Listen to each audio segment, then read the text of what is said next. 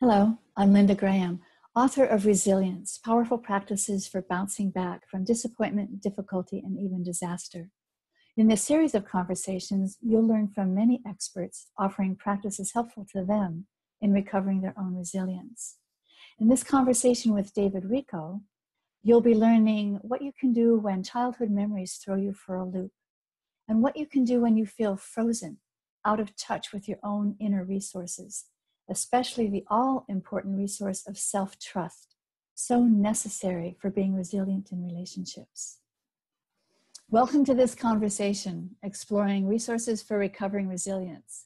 Today I'm talking with David Richo, good friend, and author of about 20 books, including How to Be an Adult in Relationships, The 5 Keys to Mindful Living, and The 5 Things We Cannot Change and the Happiness We Find in Embracing Them.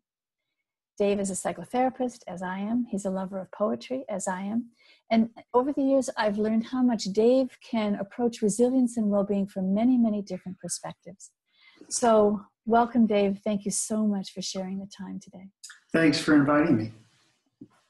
So if we see resilience as capacities to face and deal with life's challenges, to cope well and skillfully with everyday disappointments and even disasters, do you have an example of yourself or someone you know who was facing something challenging, had to bounce back from some adversity, and what was helpful at the time to be able to cope more resiliently? One of the techniques that I've been using relates to memories that come up for me and kind of throw me for a loop a little bit, like memories of childhood. Mm-hmm. Sometimes I remember instances of emotional or physical abuse. Mm-hmm. And I can picture certain events occurring, like within the household with my mother, Mm-hmm. for instance. And I can just be hit by them and feel a kind of despair about what happened. Yeah. Mm-hmm. But gradually, I've evolved a tool of resilience, Mm-hmm. and your book, Bouncing Back, has helped me with many of the tools that I use personally. Thank you. And this particular one, I have made the connection between hurtful events from the past, Mm-hmm. either from childhood or from past relationships, Right. and grief. Mm-hmm. To go to grief about what happened seems more like a path to letting go of the power of that trigger, Mm-hmm. rather than to go to, oh, how terrible, oh, what a victim I am, or oh, how much others were to blame. Instead of going in that direction, I go to the realm of grief. Mm-hmm. And in my perspective, grief consists of 3 feelings. Okay. We are sad about what was hurtful or missing, or lost. We are angry that something was taken away from us that we believe we should have had, Mm-hmm. and fear that we will never find what we missed out on. Mm-hmm. So what I do now is when a memory comes up, I use this particular tool, Okay. which helps me live with the memory more resiliently. Mm-hmm. I ask my 3 questions. Then, what was I sad about back then? Mm-hmm. And what am I sad about now?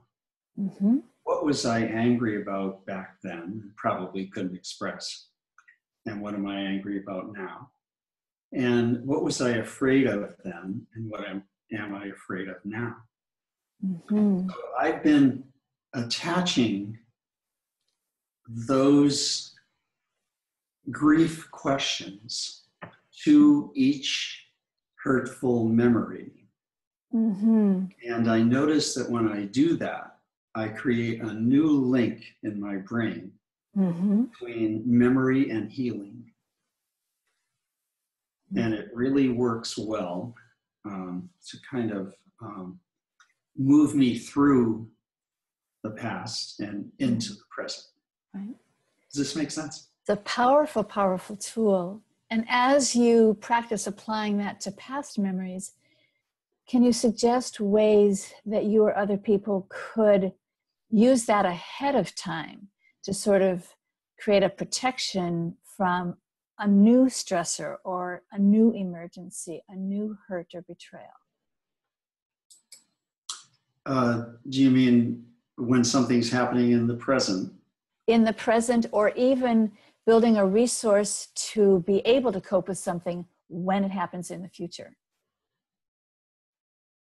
Well, one way of coping would be to deal with it assertively, like to speak up, for instance, and say, ouch, if somebody says or does something that feels hurtful. Mm-hmm. And so I am using that technique when I feel brave enough to use it, Okay. which may not be all the time. Right. But just to have these tools gives me more of a sense of strength. Mm-hmm. Anyway, the first thing I do is, let's use the example of somebody does something that is hurtful, hurts my feelings, let's say. Instead of going to my primitive reaction, which would be retaliation or snubbing, Mm-hmm. or rejecting the other, Mm-hmm. I go to, let me say ouch, even out loud, Mm-hmm. in whatever form that's going to take, and open a dialogue. Mm-hmm. Mm-hmm. Do you have recommendations of practices when using those tools, and even knowing you have those tools in the moment isn't quite enough? You can feel overwhelmed, you can feel stuck. There's less than resilient coping. And what can you do, or what do you recommend people can do in that situation? Sometimes I guess what you're referring to is the times when we're not in touch with our inner resources, Mm-hmm. even though we believe we have them, or we have learned techniques to access them. There are times when you just feel kind of frozen, Mm-hmm. Mm-hmm. and you just don't make use of those tools that you've gathered for your toolbox. Mm-hmm. I look at that as an issue of self-compassion. Mm-hmm. Mm-hmm. I want to accept that one of the givens of my psychological makeup is that there will be times when I won't have my full strengths up and running. Mm-hmm. Yeah. And I will just feel kind of crushed. And when that happens, I just need to take a time out and just kind of simmer with it. Mm-hmm. Mm-hmm. And then there's a quotation in Walden Pond in which Thoreau says, if you just sit on the ground in the woods, you will notice that gradually little birds and mammals come and join you. Mm-hmm. And so that's the analogy I would use. If I just sit in my inadequacy in the moment, Mm-hmm. then the little resources will gradually come and join me. Mm-hmm. So I'm going to trust that will happen. Right. So you've been talking about hurt, grief, loss in relationships. Do you want to say anything more about how to be resilient in relationships? Well, one of the issues that I've been looking at recently is triggers. Mm-hmm. How there are certain words, attitudes, gestures, behaviors of people Mm-hmm. that trigger a certain reaction in us. Mm-hmm. And it's helped me enormously to name those triggers, like the miller's daughter naming Rumpelstiltskin. Mm-hmm. You thereby reduce the power that the trigger has over you. Mm-hmm. So you start to notice where you get triggered. And I've made the connection that when I'm triggered, it probably has something to do with one of the three foundations of our reactions, which I spell out as SEEC. Mm-hmm. I tried to see what's really going on. Okay. And I asked myself these three questions. Is this my S, shadow? Is this my E, ego? Is this my other E, early life? Mm-hmm. So for instance, somebody does something that upsets me. I realize it's a catalyst of upset, not a cause. Mm-hmm. But here I am, let's say, feeling rejected. Mm-hmm. Then when I ask myself, what of this is like myself, that's my shadow, that I'm projecting on the other. Mm-hmm. What if this is my big fat ego that demands that I be accepted by everyone? Right.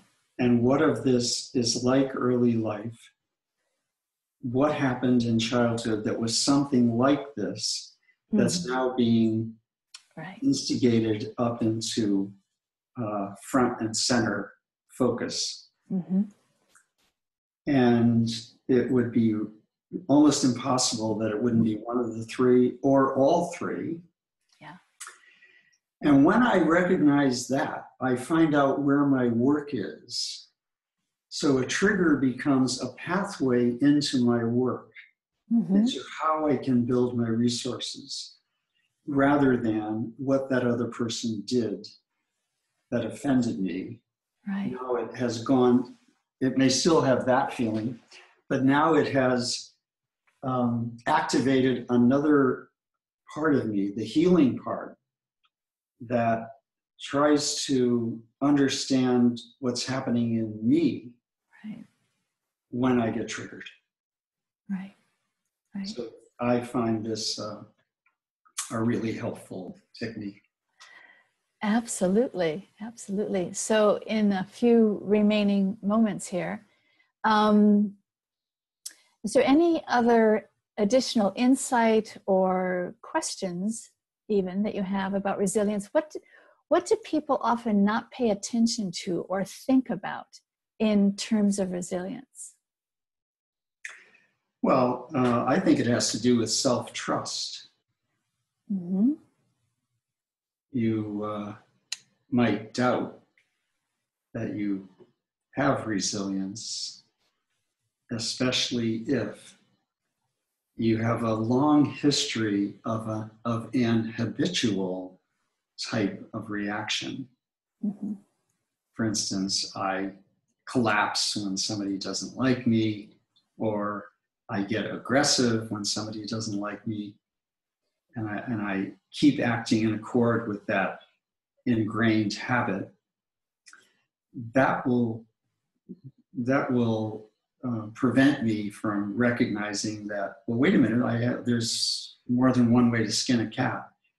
I can find other ways to handle this. Right. Resilience is about finding those other ways. And secondly, I think fear thrives on few resources, few or no alternatives.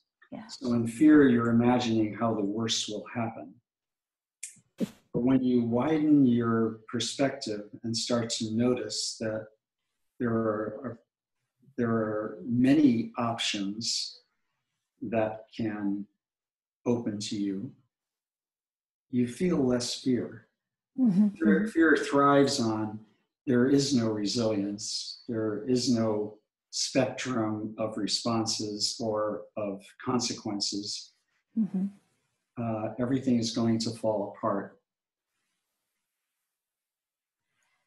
Thank you for the wisdom of that, because Yeah. that is so much what I teach about response flexibility. I know. I've learned so much from you on all of this. So thank you, Dave, very much for sharing your wisdom and your warmth with us today. Very much appreciated. My pleasure, and thanks so much for inviting me.